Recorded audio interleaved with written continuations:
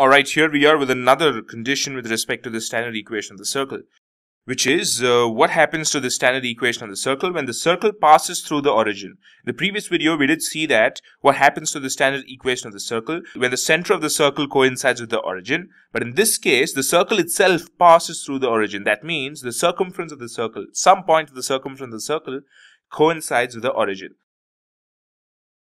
Alright, here we are. So what happens? Now see, we've got this xy axis here, right? And we know that the point where the x and y axis meet is the origin, which has got the coordinate 0, 0. So what if the circumference of the circle passes through that point? Is exactly what's happening, right? This moving point is supposed to be P. So if that P passes through the origin, the coordinates of that become 0, 0. So what happens to the standard equation of the circle when the circle passes through the origin is what we're going to look into in this video. And apart from that, the distance between the C and P is as usual denoted by A, which is the radius of the circle. And h, k are the coordinates here. You can see that the x-axis is h and the y-axis is k. So now we have the standard equation as x minus h the whole square plus y minus k the whole square equal to a square.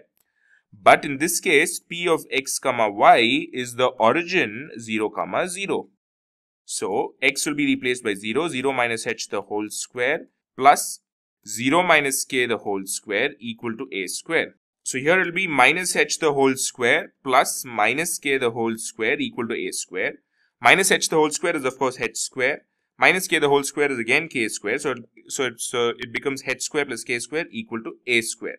So h square plus k square equal to a square is the standard equation of the circle when the circle passes through the origin. So this is what happens. I mean, you don't have to kind of memorize this or something, because if you know this, you're automatically going to come here. So the only advantage you have when you memorize this is that you're going to save 3 steps. Save the time you're going to spend on these 3 steps. You straight away know, okay, fine, the circle is passing through the origin.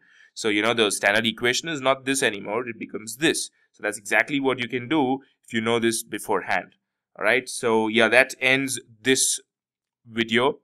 Alright, so I'll see you in the forthcoming video with another condition with respect to the standard equation of the circle.